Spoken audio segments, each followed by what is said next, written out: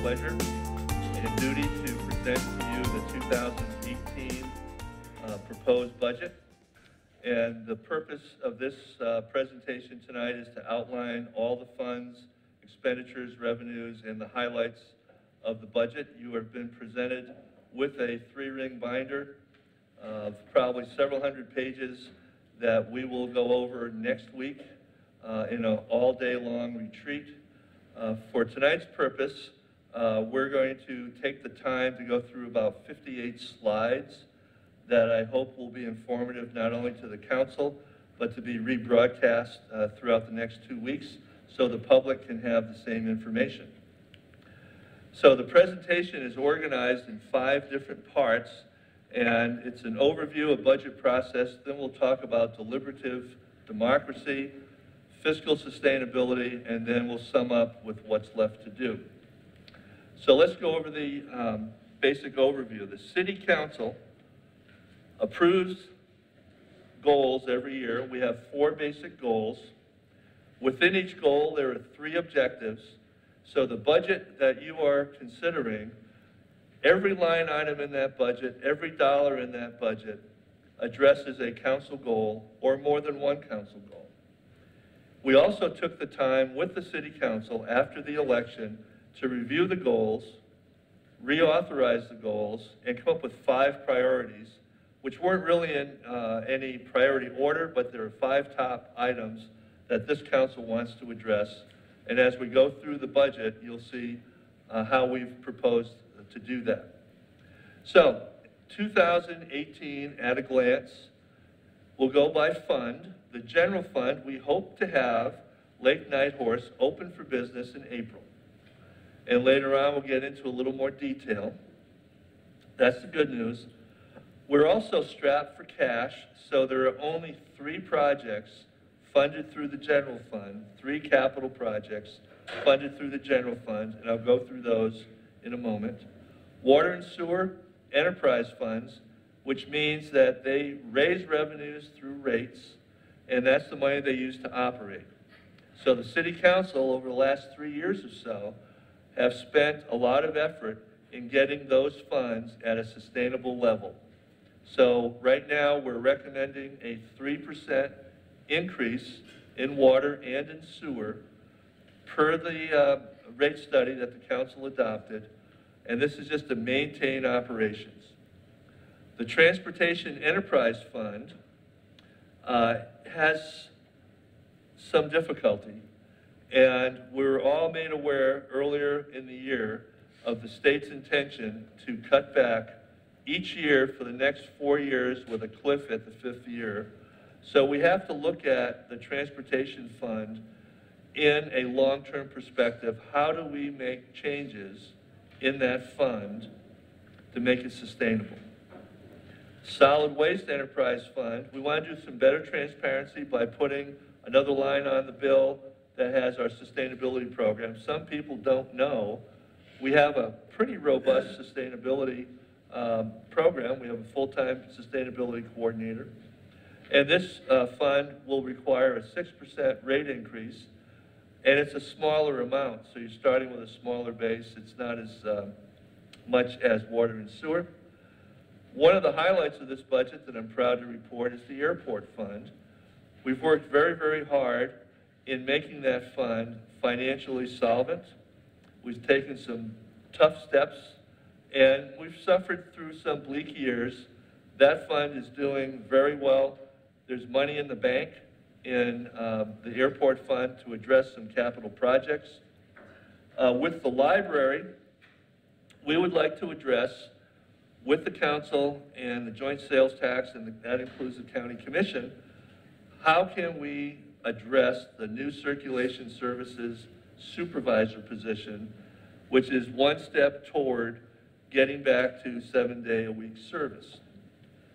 And that discussion has to take place, and I believe it's scheduled for Tuesday, October 3rd. So the bottom is a summary from 2017 to 2018. The overall operating expenditures, all funds, is a decrease of 2.9%. So we're going to be spending less money operating than we did last year. We have several graphics in this presentation. This pie chart shows the relationship between and among all the funds. The general fund is our largest fund at 48% of our total budget of operating funds. And then water and sewer are 9 and 10% respectively, airport 5, solid waste 3, transportation 5. Then we have revenues that are special revenues that can only be used for certain purposes. That's 8% of our budget. And then internal service funds are those accounting tools we use to help manage things like fleet and building repairs. The biggest portion of our budget, of the operating budget, is salaries, and we want to get that right up front so we can anticipate some questions. This morning, I gave the same presentation to our staff. We had over 200 people hearing this message, so they're not reading it in the paper tomorrow, wondering what their future is. Salary increases will be based on merit. That's how we've done it for the past several years. We don't know what that merit increase will be. There's a small contingency in every one of the funds. We're doing our evaluations. When all the evaluations are submitted in November, we'll take a look at what we can afford. So we're going to be getting back to the council with what that number is, but in your budget, the contingency for salaries is already included. Healthcare has steadily increased. Last year, we did not have a good year in terms of claims. Claims were up. We had several large claims. So this year, in 2018, we're looking at a 16% increase. And to be fair, we're going to have to ask our employees to pay a share of that, and that could range between $1 a month and $4 a month per employee, depending on whether they're single coverage or family coverage. So I'm going to go through each of these separate funds in some detail, and then at the end, try to summarize. So let's talk about the general fund, the largest fund. Total revenues are projected at 2.5% increase. We're assuming no sales tax increase for 2018, 0. This year has been very difficult for us to predict. It's been erratic, it's been weak.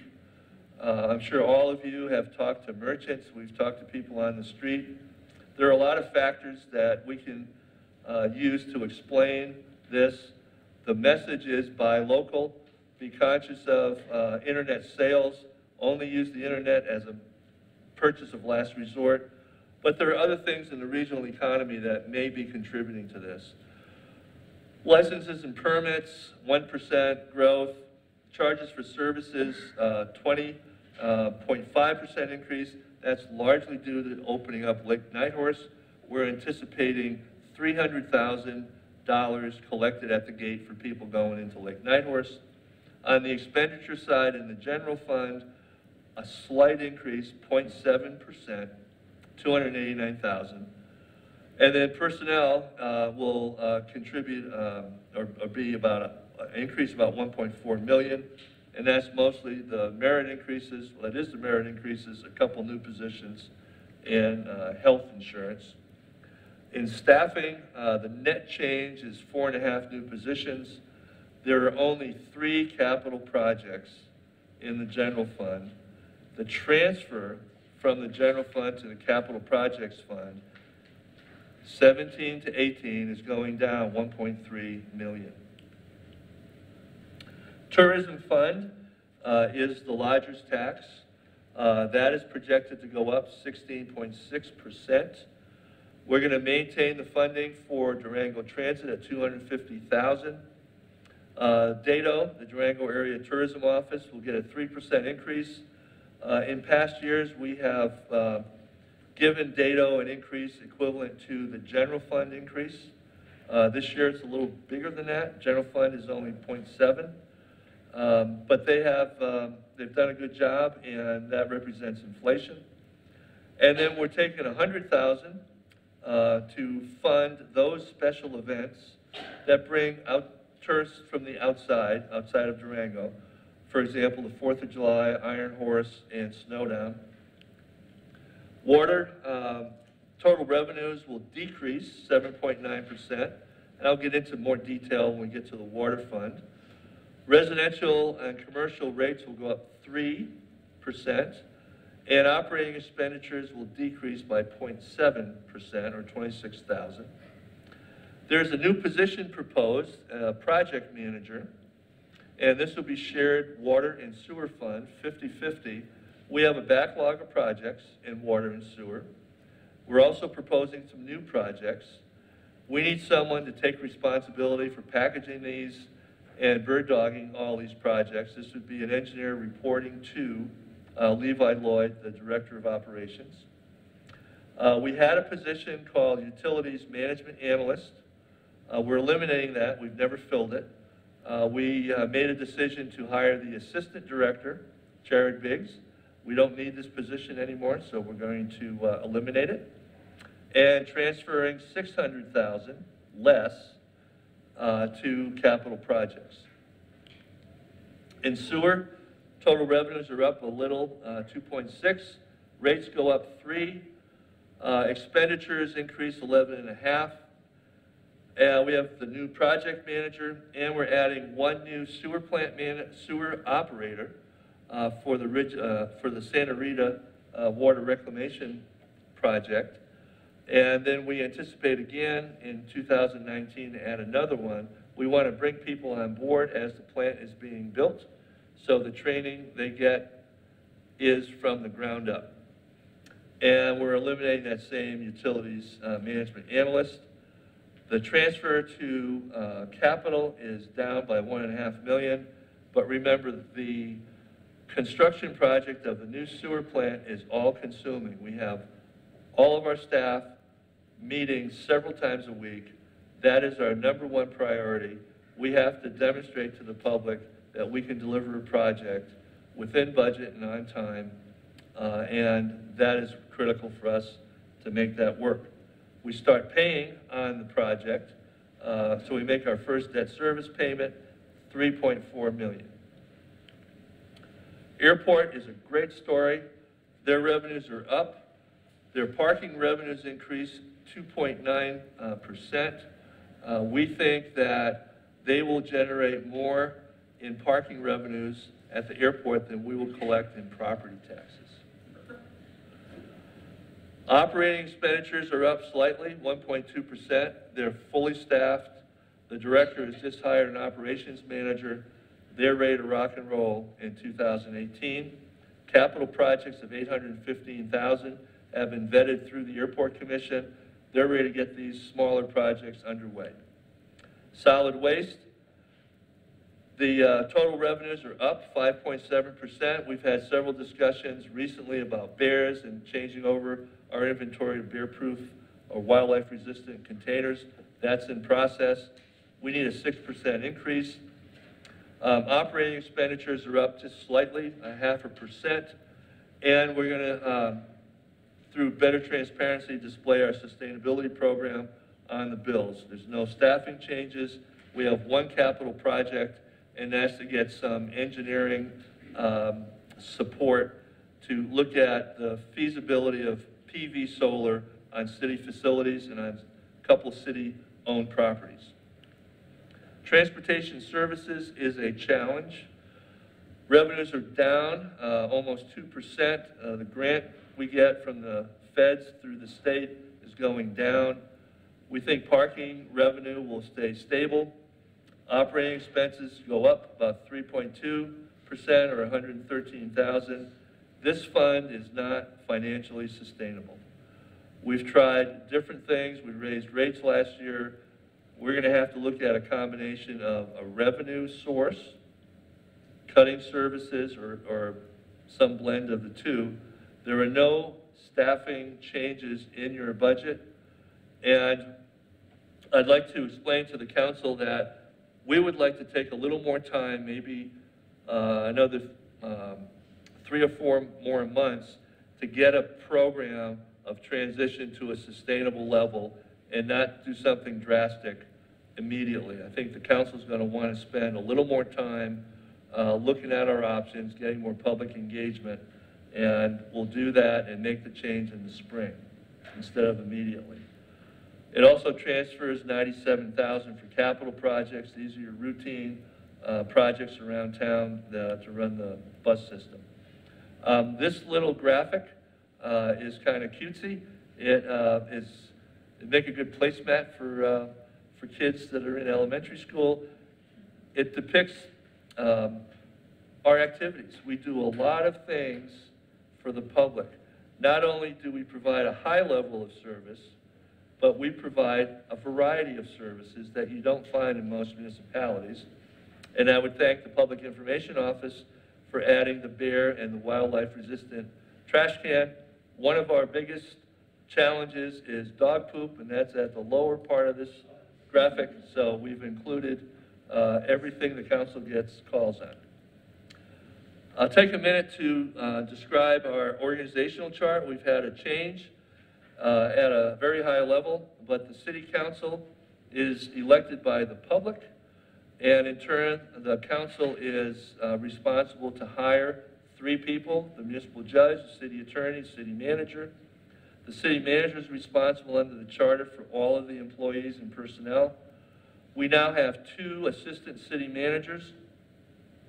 The assistant city manager that's to the left is Amber Blake, and she is responsible for transportation, 911 dispatch, human resources, administrative services, and the airport, and a lot of special assignments, including liaison with CDOT and being the front person on our citizen engagement programs.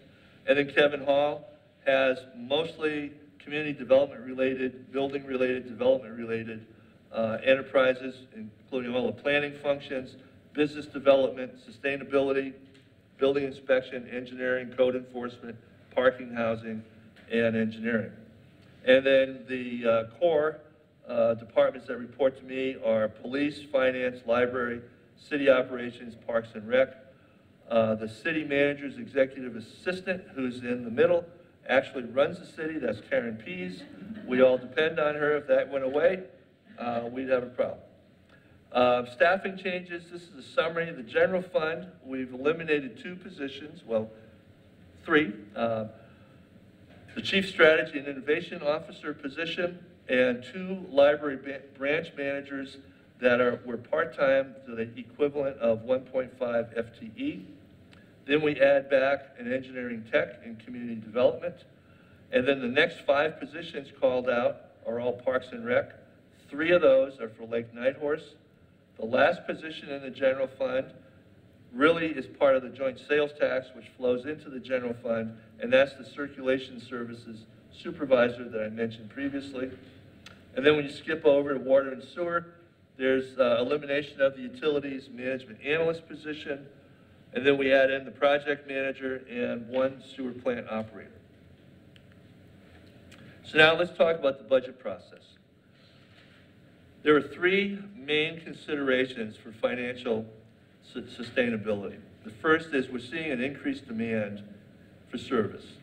The public is accustomed to a high level of service. We're accustomed to providing it and being responsive. We're also facing challenges with deferred maintenance. We are consuming our capital investments faster than we can replenish them.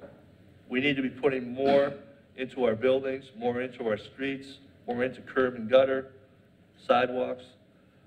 We don't even have the results of the stormwater management plan, which will bring into the focus the needs for drainage, better drainage. And the third consideration here is, what is the behavior of sales tax? The term that I like to use is elastic. When the economy is booming and things are going well, sales tax expands, and we can do a lot of different things. When the economy constricts, then we have less revenue. So that elasticity allows us to ramp up quickly, but it also means when the economy restricts, we have to cool down quickly, and that's where we are in 18. This slide is hard to read. I'm not going to read all the bullet points, but it's going to be posted on the city website. balancing the budget is no longer good enough. What we ought to be doing is balancing the budget and looking to make sure those decisions put us in a position long-term to be successful in the future. Some members of council who have been on 6.5 years inherited some issues with water and sewer rates and had to catch up. So we would like the council to consider a council 10 years from now and setting them up for success. We have some communication difficulties to overcome. We have a legal requirement they'll have to follow for adopting the budget. We've added an extra public meeting on the budget, but in general, the public is unaware of this process. And public input is typically adversarial and polarized. And the input we get and what we react to is typically to emphasize analysis and not leadership. So we have an opportunity here to step up to leadership. We don't have a budget problem, we have an opportunity to improve the public decision-making process. We can balance at the staff level by trading off different accounts and reflecting the council priorities, but we can't sustain that forever with the increased demands for service. We need more public outreach and engagement. Last week was a good start with the Cities and Towns Week. So let's talk about that. The term we use here is deliberative democracy. It's a philosophy of how do we encourage and involve the public. And these ideas come from different sources, but this professor at CSU is probably the best source in the country right now, and he's the head of the Center for Public Deliberation at CSU. And I just received this magazine, Public Management Magazine, in the mail yesterday. And what do we have as the lead article is Taming Wicked Problems. I have copies for the council. And the term wicked problem is what Professor has made more popular. So what's the typical public process in Durango? Engagement comes too late in the process. We're under a deadline to adopt the budget by December the 5th. When someone comes to the podium on the 5th, it's really hard to change the budget. And we're also framing things as yes and no, win or lose. What we should try to expand into is how do we get a more deliberative process? And to do that, we have to build capacity for wisdom, collaborative action, and co-creation. We don't have all the ideas. We need to get more ideas on the table. The council is elected to represent the public, and we have to make some decisions on that. But collaboration is what should lead us into those discussions. And we should differentiate between strong and weak arguments instead of giving them equal value. We get some ideas that don't pass muster, because the public isn't aware of all the things that go into running a city. So that has to rely on building that mutual understanding of respect. We have to respect what we get from the public, and they in turn need to respect the hard work that the council has to do to make these decisions. Listening to the public is important, and it's the only way we're going to move forward if we're going to be successful over time. Cities and Towns Week was a lot of fun. Thanks to all of you who participated. We collected a lot of data, and we had over 15 public events. We're putting that all together in a report, and we hope to get back to you at a study session soon in October. So let's go back to Dr. Carcason's tame and wicked problems. Tame problems are essentially technical. That's what the staff does. We basically work in a technical area. Greg Boyson can tell you how big the pipe should be, where's the stop signs ought to be. Julie Brown can tell you how we account for different funds. Amy has all the public records. Basically technical. And we're expert at those functions. We're subject matter experts. We can divide TAME problems into manageable parts. That organizational chart, city manager doesn't know how to do everything. You divide it up. We have 2 assistant managers, we have department heads, we have subject matter experts underneath the departments, that everything comes up and the council gets pretty good staff reports about pros and cons for any course of action. The challenge here is the wicked problems. These are wicked problems because they're conflicts in values. And I'm going to go through some examples of wicked problems, and after I do, you're going to think about wicked problems that you deal with. But they call for high-quality communication, creativity, broad collaborative action for resolution. So here's a wicked problem: housing.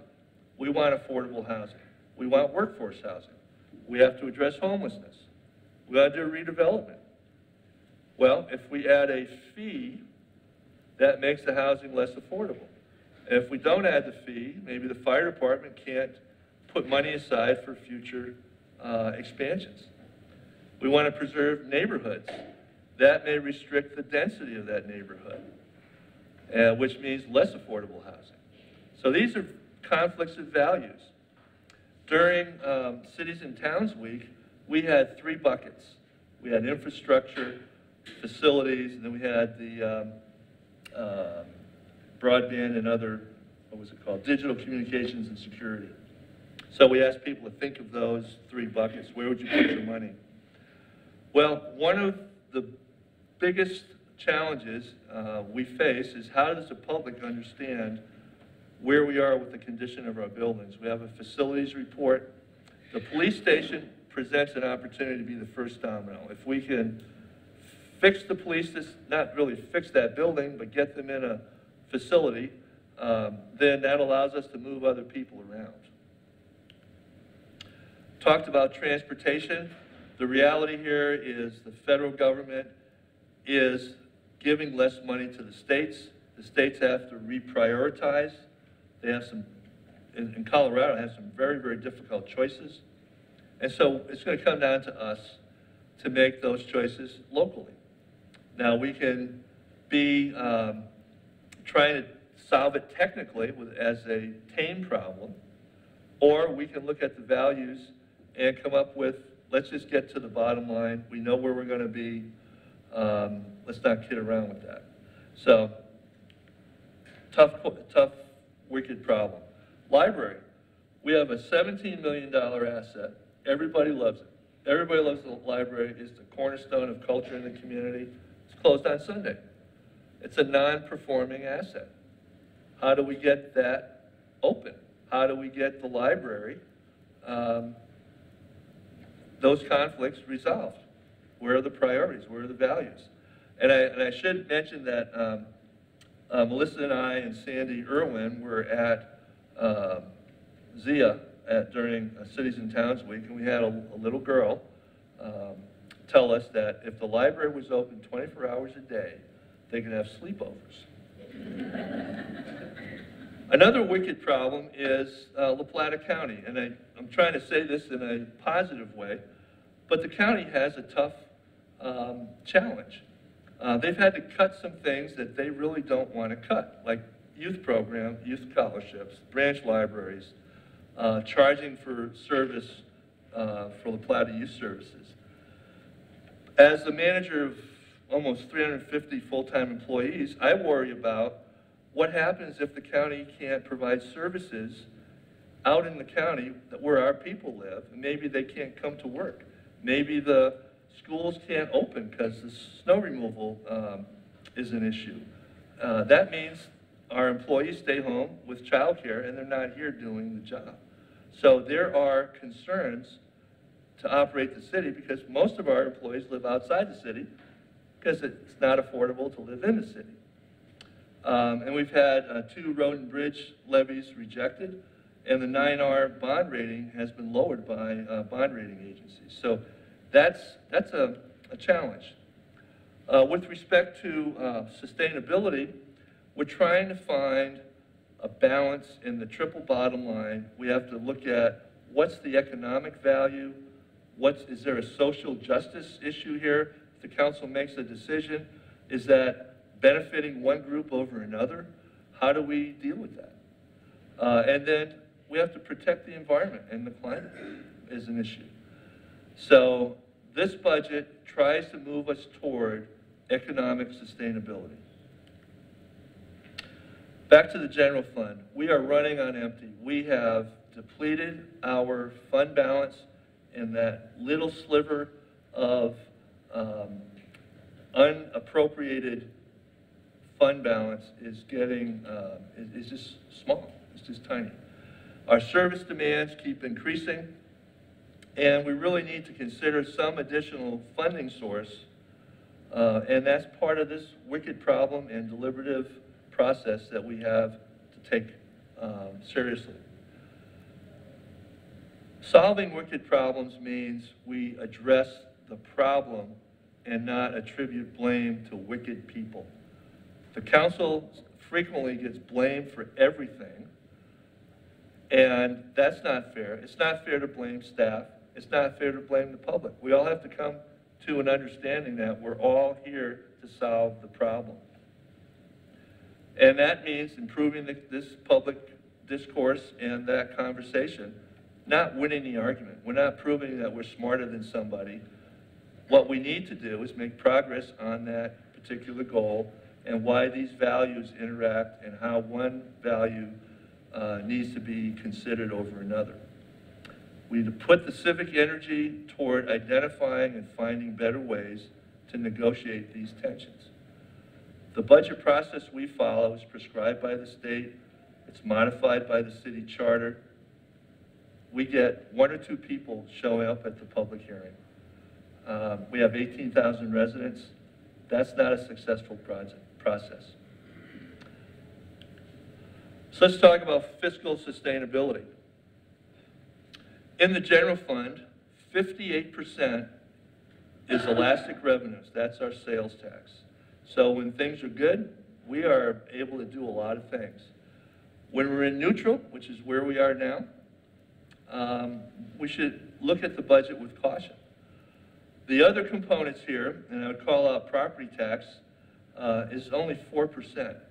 I was not surprised, but all the people I talked to last week, they assume that their property tax bill is the city's bill.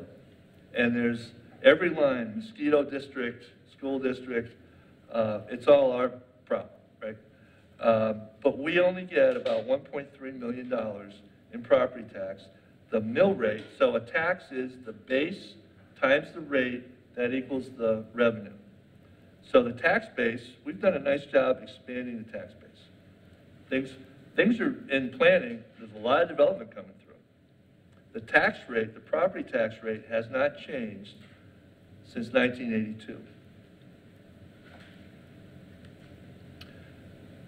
So this bar graph is from 2009, which was the beginning of the Great Recession, showing where our revenues have gone with sales and use taxes. Use tax is a very small portion of the sales and use tax item. And it's the use tax that's carrying us with a slight increase in 18. It's not the sales tax. Sales tax is 0. This chart shows why we need to consider a process, why we need to consider all of our options through working with the public. Going back to 2008, these 2 lines depict revenues compared to expenditures. So in 2012, we were spending more than we were taking in. And that was on purpose. And if you remember why, we had gone through the Great Recession. We cut back 37 positions. We cut capital projects. In 2012, we started using money out of the fund balance to catch up. We put a lot of money into streets. And where we are today is we've got a balanced budget, revenues versus expenditure. We're not putting more money away for a rainy day. But going forward, in 2020, those lines change again. And if our projections are correct or even close, we're going to be spending more money than we're taking in without any fund balance.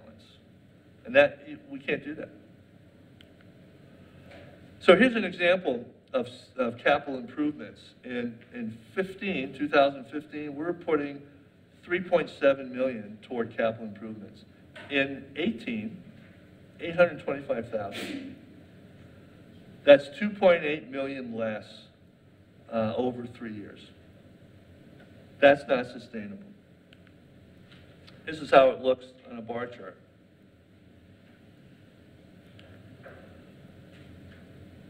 And I have to admit that this is one of my favorite slides of all time. I confess that.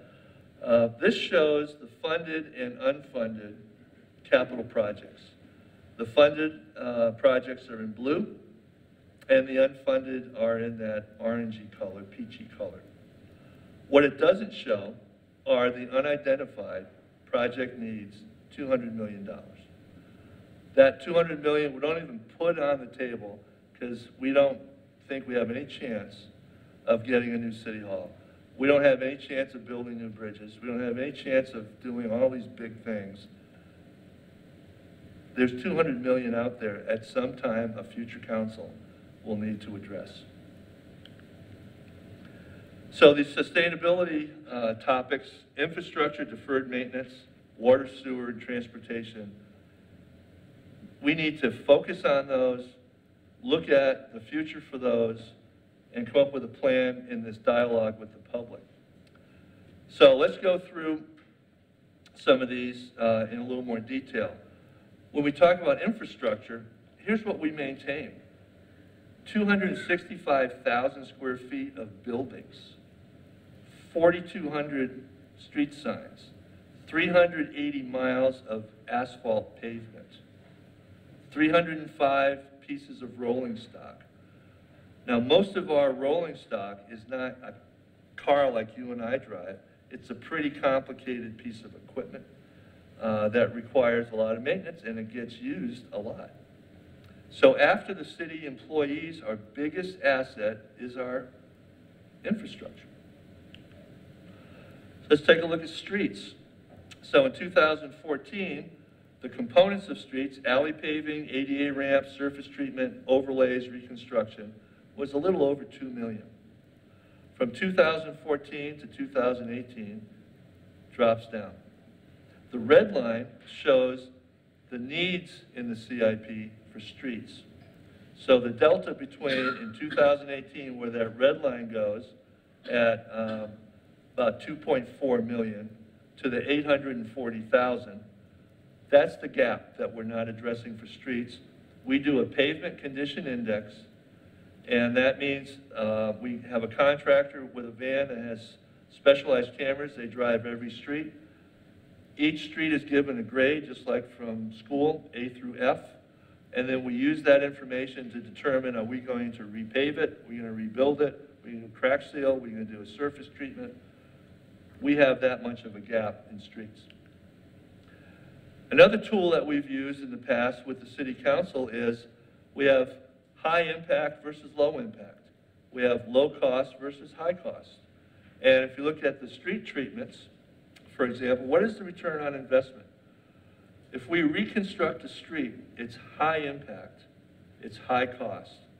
So our effort should be to take action when it's cheaper, to do a crack seal, to do a chip seal. If we can stop the deterioration at an earlier stage, it's kind of like a medical thing, you know? If you can catch something before it gets critical, you can work with it. But when we get to the reconstruction, it's the most expensive option. High impact, high cost. That's Thomas Drive. We also have low impact, low cost. When we stripe a street, boy, we get a lot of, I hate to use the term mileage, we get a lot of mileage on that. College is looking at a study on college that we would go from 4 lanes to 3. Well, in some communities, you move the curb and move the sidewalk. Well, what we're planning to do is stripe bike lanes, stripe a new center turn lane. That's low impact, low cost. So on the enterprise funds, I believe there's a typical utility payer sitting in the room, and she would pay this year about $110, sorry, $110 a month for utilities. And with these rates that were quoted earlier, 3%, 3%, 6%, it goes to 114. The water and sewer funds, capital improvements, have a lot of detailed projects.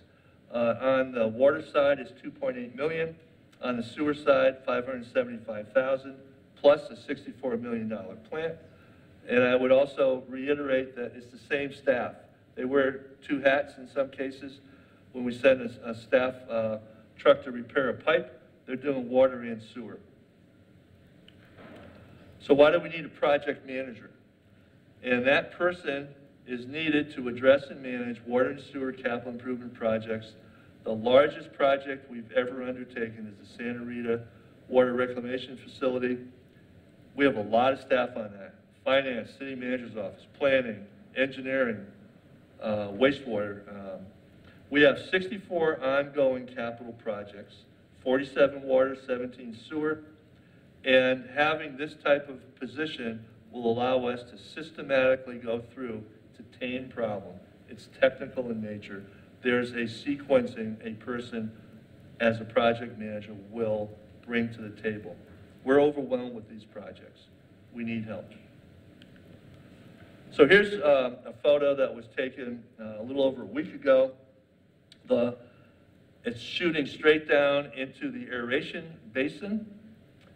This facility is 200 feet long, 150 feet wide, and it'll be about 25 feet deep. The lighter colored portion to the north is concrete that was poured, 55 truckloads, so 5,500 yards, cubic yards of concrete. The middle portion, which is gray, was poured last week, another 55 trucks.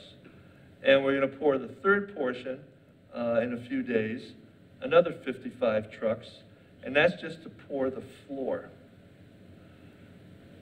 It's an immense project, and if some of you were trying to find concrete to do your own project, it's all right here. It's bringing a challenge to the concrete plant. They can't make it anymore, can't produce it. So with the transportation budget, we really have three things to look at. We can reduce or eliminate services, we can increase revenue, or we can combine the two. That's not a pretty picture. We've been through it for the last 3 years or so. At least now we know what the state is thinking, and it's not good. It's not good for us. And we need to have that community dialogue to give some information and input to make a good decision. So I'm getting toward the end, so what's left? This is the change in the fund balance. So in 2017, the fund balance will change about $612,000. That's how we think we're going to end the year at about $7.2 million. In 2018, we start off the year at 7.2. We think we'll end the year at 7.7, and that's a change of $478,000. So let's look at it as a pie chart. Tabor is money required by the state constitution that we literally can't touch. And then the council wisely has, by policy, asked us to put a 2-month reserve. So if anything happens in the White House, who knows, we have 2 months of reserve that we can float around until we can stabilize. That leaves unassigned $153,000. $153,000. In 17, we started with $17,000, if you remember. So here's where we are today. We've done council goal setting. earlier in July and August. We did a public workshop on the budget in July. We've had Cities and Towns Week. Today you've received that big booklet. So looking forward, on October the 3rd was a joint meeting with the Board of County Commissioners, and we'll talk about joint sales tax and airport. And then on the 5th, all day with the council, going through every line item in the budget at your annual budget workshop. October 10th, we bring in all the CIP projects, so you can go through those in more detail. The 24th, we look at community support, DATO, and bid. Then the public hearing on the budget. And then on the 14th of November, reconciliation. So for the benefit of the public, as the council goes through the budget, there are questions that we can't answer at that particular time. There are also assignments that the council makes to staff, and we take those and we park them. We call it a parking lot list. So on the 14th of November, we reconcile all of those items, and then the council provides direction on what stays in and what their decisions are. And then on the 5th is the budget adoption on the 5th of December. So with that, I thank you for your time and patience, and would like to close my presentation, and then we will